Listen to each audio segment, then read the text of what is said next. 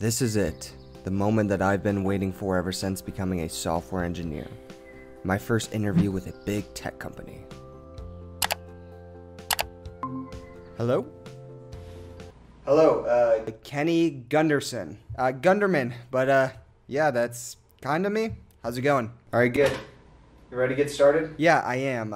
Sorry to ask, but there's like this big echo in the room. Is there anything that you can, anything you can do about that? I'm sorry, did you say echo?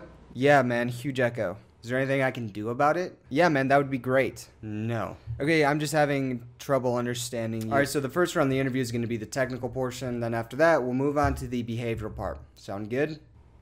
Okay, sounds good. Alright, so I'm going to paste you a link to CoderPad. Alright, I got it. Alright, so the first thing you're going to do is print out Hello World to the console.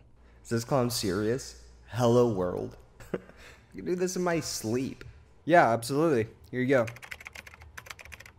Great. Nicely done. Alright, so for the next question, given an integer array, I need you to find all the duplicate values. Okay, so I think I know what I need to do here. So the first step would be to iterate through the array. Yeah, I'm gonna have to stop you right there. Looks like you're stuck.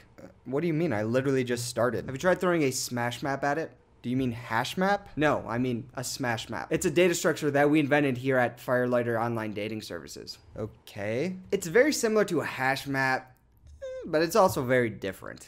That doesn't make any sense. Basically, we chose Smash Map because when two people go on a date, what do they do after? They smash. Yeah, you got it. Okay, yep, I get it. Yeah, so just try using a Smash Map. Okay. You know what? I'm gonna have to stop you. We're getting nowhere here. Yeah, it's because I don't know what a smash map is. Can I at least Google it? No, absolutely not. Do you think real engineers Google when they get stuck on a problem? Yes, that's exactly what they do. Not here at Firelighter Online Dating Services, they don't. Okay, then can you tell me how to implement a smash map? You mean you didn't study smash maps before this interview? No, I didn't study. Yep, I'm gonna have to dock you on that one, my guy. Anyways, I think I've seen enough.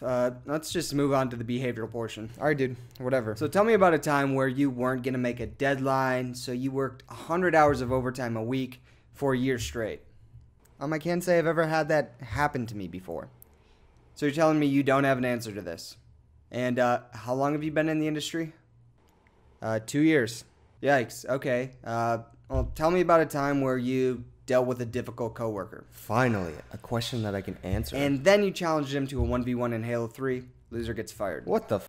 Alright, I guess we'll just lie here. Yep, sure. One time I had this coworker. His name was Jacob. He was very particular about the organization of pens on his desk. And then one day, Jacob... Holy shit. You're making this up, aren't you? Yeah, I am. I knew it. Oh, what is happening right now? What the f... Whoa, what is happening? Where am I? Who are you?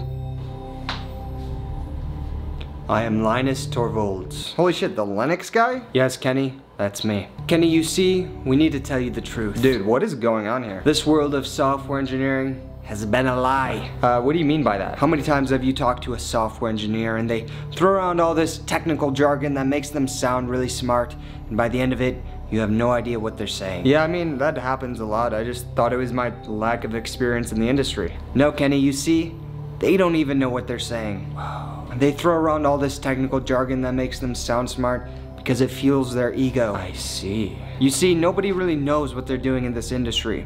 We just act like we do. So you're trying to tell me that this industry is just full of egotistical developers that don't really know what they're doing and throw around a bunch of technical jargon to make them sound smarter than they actually are? That's exactly what I'm telling you, Kenny. Now, Kenny, you have two options. You can take the red key switch. You can have this information forever, going your whole career as a software engineer knowing that everyone's an imposter. Or you can take the blue key switch, forgetting that this conversation ever happened, going your whole career believing that you are the only imposter. Is this like red pill, blue pill from the Matrix, but with mechanical keyboard switches? Yeah, I mean, this is a programming video on a programming YouTube channel. Yeah, I mean, that makes sense. Well, Linus, I think ignorance is truly bliss. I've made my choice.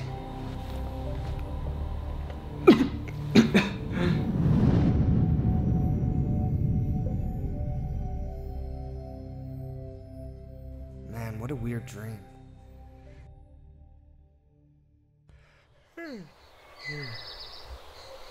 Yo, what the f...